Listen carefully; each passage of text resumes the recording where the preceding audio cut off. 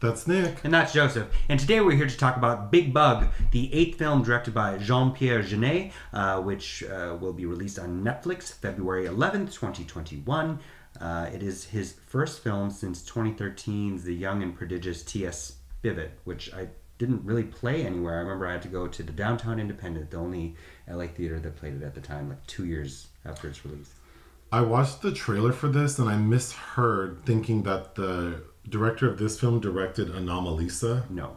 Amelie. So I was very excited because I did like Anomalisa. So I was disappointed when I realized that was not correct. I was very much looking forward to this because I'm a fan of his early work, even Alien Resurrection, which you have seen. But his first 2 films are probably his most revered. Oh, the one with Sigourney? Yeah. Oh, I didn't know that. Well, Amelie, of course, in a very long engagement. But his first 2 films are co-directed by Mark Caro, including Delicatessen and The City of Lost Children, which Ron Perlman is in. Oh, I'm familiar with those. Are you? Yeah, I've seen Delicatessen. Okay, yeah, because I had it in my favorites for a while. You want credit. Okay, you can have that. Go ahead. Did you watch that before you knew me? No. Okay. Anyway, he is known for kind of a certain type of dystopic sci-fi is kind of his jam. And this is very much that. I'd say it's a slightly comedic sci-fi farce. The basic story, it's the year 2060. Mm-hmm. And it would seem that we live in a world where maybe like natural resources have dwindled because people eat like fried crickets and worm pie. And there's sort of a lot of Worm cake.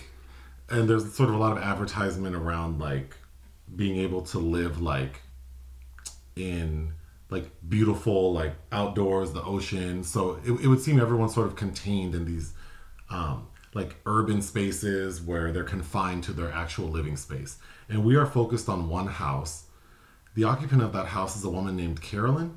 I thought it was Alice. Oh, whatever. Played by Elsa Zylberstein.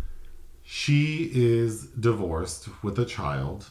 So we're introduced to her in her house with her, with this man who's trying to like get on her and who has brought his teenage son with him, which is awkward. When all of a sudden her ex-husband and his wife or his fiance show up, and there are a couple of other people, including her daughter, who shows up. So all of these people are in the house when it's important to know, like at this point, or in this world, AI is very much in charge of like our day-to-day lives. So robots do everything, right? Okay, so the house is controlled by AI, and we understand that when sort of a general threat level reaches a certain point, then occupants within the house are on lockdown. So all of a sudden we hear that the threat level is 7.1. So now there's a lockdown. So the house is closed, no one can get out. So the bulk of the movie revolves around all of these characters getting on and having drama and literally getting it on. But I think the main storyline is that AI, there's like bad AI that wants to kill all humans. Well, Or it's not so obvious. There's kind of an AI uprising happening, beneath the surface of everything. And but the bad they look like Jim Varney in a RoboCop suit, which is really creepy. And they are called Yonyx, Yonyx. everything culminates with these Yonyx showing up at the house.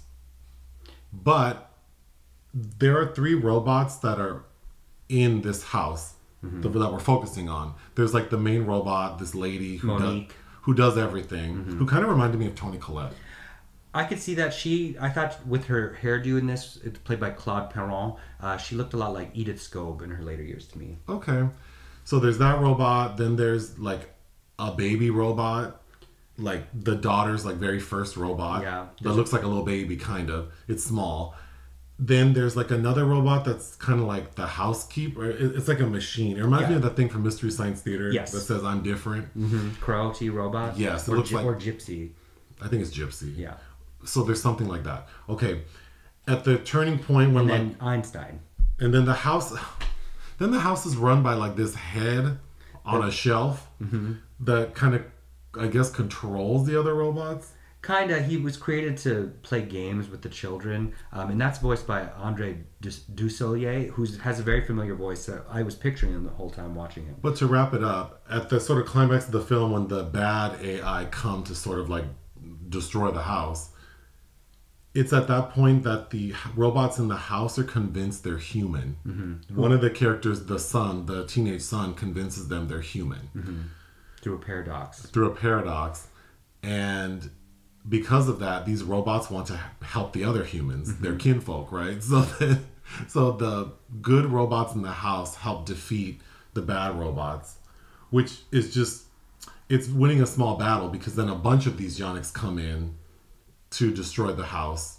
To arrest Alice. To arrest them for terrorism. Mm-hmm. Yes, sorry.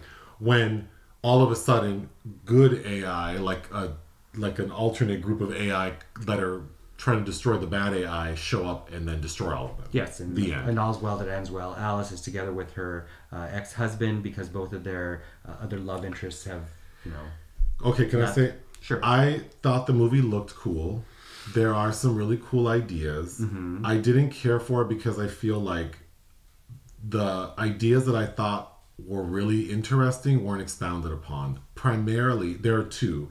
There is a sexual component to the film. It opens with us seeing like the Yonyx performing like a television show where they have humans and they're doing like some BDSM type stuff. And then Monica, Monique, the house robot. She has sex settings. So the implication is like all of these robots do sexual things with their humans, but it's not explicit. I kind of wish that would have been... Well, then the next door neighbor is stuck in this house with them, played by Isabelle Nanty. Oh, that's right. And she has... Françoise. And she has a gym instructor robot yes. That she's kind of in love with. And yep. He kind of malfunctions at one point. It looks like he's trying to rape her, but later we kind of learn like that's what they do at home. So that's one thing. But the bigger thing that I found more interesting was the relationship between the three robots in the house. Yeah, they were my favorite part. I thought that was so cute and funny how they're interacting and talking about humans and how we're supposed to be funny. How do we show empathy or compassion or whatever? Humor. Like we'll get them to trust us if we can show humor or tenderness. Yeah. And then they're way off the mark. And it's And that is I just wish the film would have focused on that, because watching these humans interact, I feel like it was trying to be like a character study, but it's too silly, but it's not exactly funny. Well, we've seen so many films, including the recent Moonfall, about good AI versus bad AI, and obviously there are some interesting things there. Jeunet and his screenwriter, I'm forgetting his name, Guillaume something. Inject a lot of Nazism and fascism into kind of the Yonyx, who we're told are defeated because they're victims of their own efficiency, much like, I guess the Nazis. But the TV show that they make humans volunteer on, we get a behind-the-scenes look because they say they won't execute Alice and her friends if they volunteer to be... on this TV show where they will be, all their dignity will be stripped away as they have to do terrible things. And we see a little bit of that too. But there are very interesting ideas. It's just not kind of as funny or really as dark as it could be. It does have some good gags. I really like when Monique is trying to signal something to Alice and she's like nodding her head and then her eye. Just her eye moves. Yeah, but it's just not... I didn't really... I just don't think it's that humorous. And then I think the themes are very heavy-handed, so it just kind of... it's just very obvious. I think... The visuals, I think, are cool, but I don't... Oh, the one note I had is... First off, the world they live in, I don't think it seems incongruous with, like, the way the house is set up. Sure. Because if we're in, like, sort of a near-apocalyptic time where everyone... where we have to eat worms and crickets...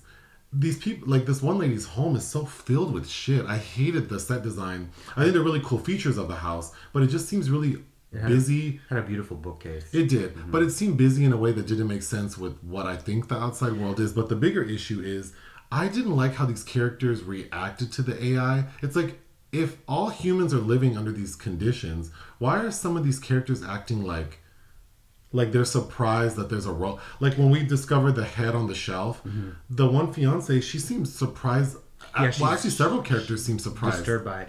I find all the human characters were a bit on the obnoxious side. Even Elsa Zylberstein, who I think is a great actress, in a slapsticky kind of way that I just really didn't care about them, and I really would have rather had the entire thing from the perspective of the mecha, the lower robots in the house. That said, Jeunet has always kind of reminded me a little bit of like Frank Capra on Edibles, with how he likes to bring these colorful weirdos together, like in Micmacs per se, which is very much You Can't Take It With You to me, or maybe a sci-fi version of Buñuel. There's another recent film that's about to come out, we might review, I saw at Cannes, called After Yang, which I really, really didn't like, about humans' kind of emotional attachments to AI in a world where we'll become more and more dependent upon AI. So this is kind of a breath of fresh air, but I think if you go in expecting kind of nothing and something just silly, that's great. Again, it's this major French filmmaker, working with Netflix, and I kind of feel this is along the lines of Bong Joon-ho doing Okja with Netflix, which is also a film of interesting ideas, but I think having that kind of carte blanche with Netflix kind of decreases the output. I don't know. We need to get you to the airport. We do. Because Nick is leaving for Berlin.